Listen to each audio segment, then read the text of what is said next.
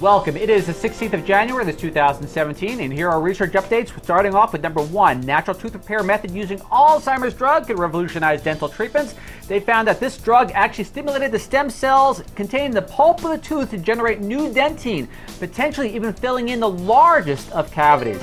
Update number two, gastric acid suppressants linked to hospitalizations, in particular those 45 years or older.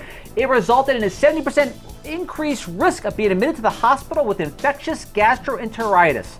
Update number three, the type 2 diabetes pandemic continues with marked increases between 2011 and 2015, just 4 years.